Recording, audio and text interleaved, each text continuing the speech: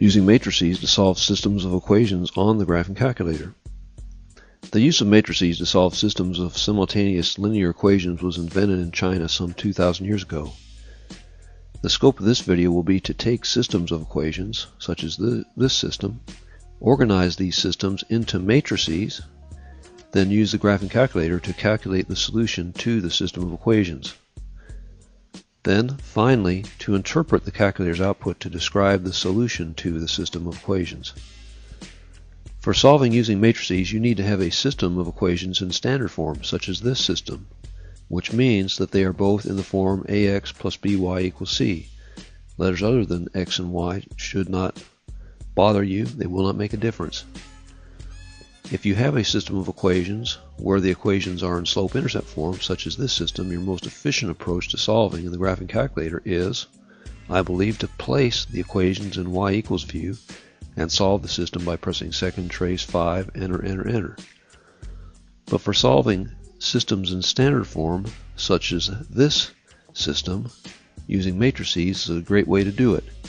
You have to make sure that the terms above each other are like terms. For instance, in this second system, blue system below, if you have that bottom equation having the y term first, like this one, you need to switch the position and use the commutative property of addition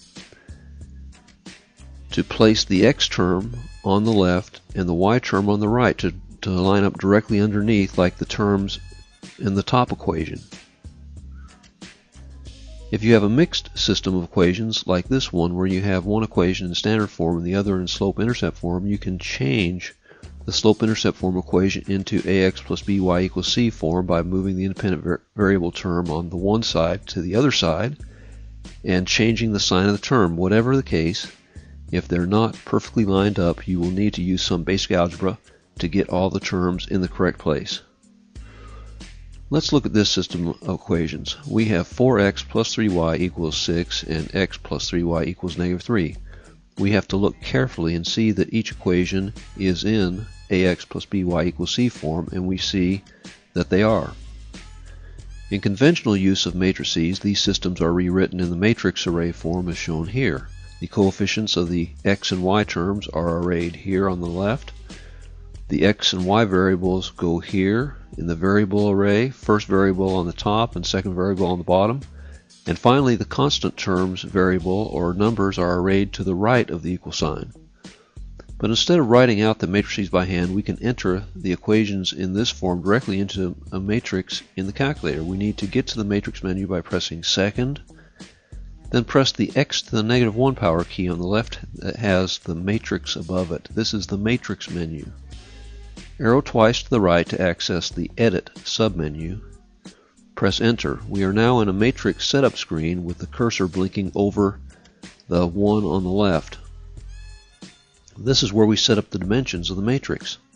We look at the system we're solving and see that it's lined out in 2 rows and 3 columns. This calls for a 2 by 3 matrix. We press 2, then Enter. This takes us to where we need to enter the number of columns. Press 3, then Enter. Now the matrix is set up for us to enter our values. First we enter the coefficient of x, which is 4. Then press Enter. We see the 4 is entered properly here. Now press the coefficient of y, which is 3. Press Enter. We see the 3 in its proper place. Enter the constant term on the right, which is 6.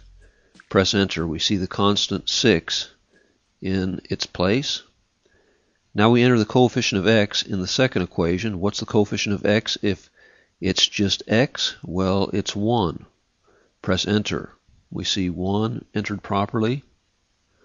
Enter 3, which is the coefficient of y in the second equation. Press Enter. We see the 3 in the correct place. Now enter the constant of the second equation by pressing the negative sign, then 3. Press Enter. We see that negative 3 is in place. Compare the numbers in the matrix to those in the system of equations to make sure they're all correct. Clear the screen by pressing second, then the mode key right next to it, which gives you quit. For the next step, press second, then back to the matrix menu by pressing the X to the -1 key on the left. Arrow once to the right to the Math submenu. Arrow down until you get to the RREF choice. RREF stands for Reduced Row Echelon Form. And I'll just mention it here, a little shortcut. Instead of scrolling all the way down to B, you can access RREF by pressing alpha, then the apps key that has the B above it. Press enter. Now we enter matrix A by pressing second. Then for the X to the -1 key again on the left for matrix, we are in the matrix names submenu and A is already highlighted. Press enter. Press the closing parentheses. Press enter. This is the matrix A in reduced row echelon form. The key numbers are the ones on the right of the matrix. The 3 means that for the solution the value of X is 3, and the -2 means that the value of Y is -2. Let's write down the solution before checking. We check our solution by storing 3 for X and -2 for Y. We do it by pressing 3 storage X, then enter, then -2 storage Y, then enter. The storage key is just above the on key. We try out our first equation by pressing 4x plus 3y, then enter. We see that we have 6, the same as for our original expression for the first equation. Check. Now we enter the left side of the second equation, x plus 3y, and press enter. We see that -3 matches the -3 of the left expression of the original second equation. Check. We have proven our solution. Let's try another system of equations. This one's 2p minus q equals 6, and 2p plus q equals 10. Stop the video and solve the system using a matrix. Remember that you get to the matrix menu by pressing second, then the X to the -1 key. Go to the Edit submenu first to enter the matrix, clear, then go to the Math submenu to enter RREF, then solve by going to the Names submenu for matrix A. Restart the video to see if you got the correct answer. Here's the equation entered in matrix form on the calculator. Note how the numbers are the same as those in the system of equations we're evaluating.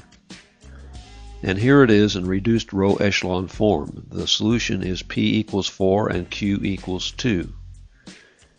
Here's the completed check of the solution. We get 6 and 10 just like our original equations.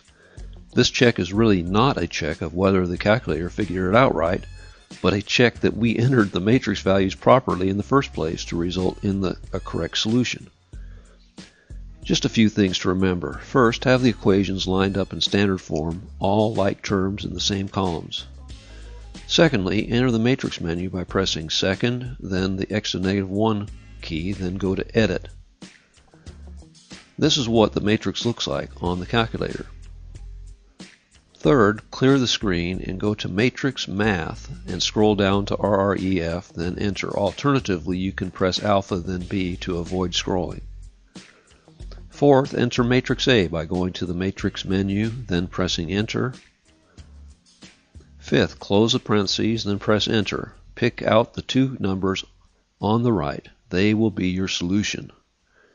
This has been using matrices to solve systems of equations on the graphing calculator. Thanks for viewing.